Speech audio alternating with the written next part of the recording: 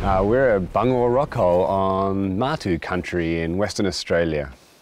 We're here in the front of this rock hole because we've been installing some water monitoring equipment in this rock hole. And the reason why we're doing that is because we want to look at the impacts of camels on these water holes. Australia is one of the few places in the world with large numbers of wild camels, and lots of camels were brought here to the Australian desert, and now they're wild, they're feral. And camels are pretty well adapted to the desert, but when there's a lot of them and not a lot of water, they can do a lot of damage to these water holes. A mob of camels can take a great deal of water out of a water hole that would otherwise mean that water stays there for longer in the landscape. The other thing they do is that camels produce a lot of feces. Often those feces get into the water holes.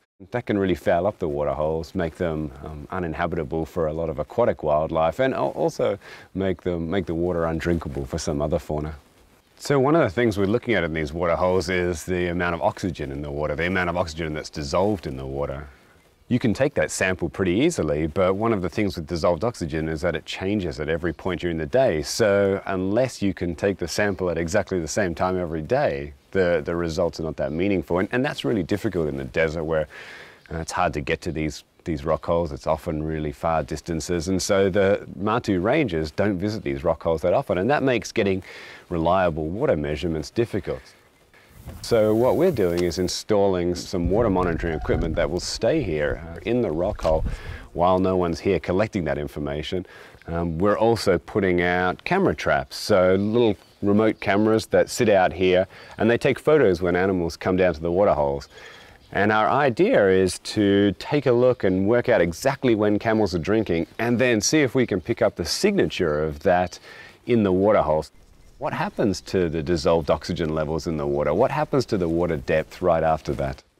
One of the common management strategies here in the Australian deserts is to control camel numbers, to cull camels. But it's a difficult process, and it's an expensive process. So part of the evidence we're hoping to gather through this water hole monitoring is to understand the actual impact of camels. How severe is that impact? And also then understand whether the investment that the conservation community is making in controlling camel numbers is having an effect on water hole health. In the desert, water is kind of like the fabric of life, both culturally and ecologically. The Martu are an Australian Aboriginal group that live in this desert land here in Western Australia. And for the Martu people, it's also a strong connection to their cultural heritage. A lot of their stories and customs are bound up with water holes in the desert.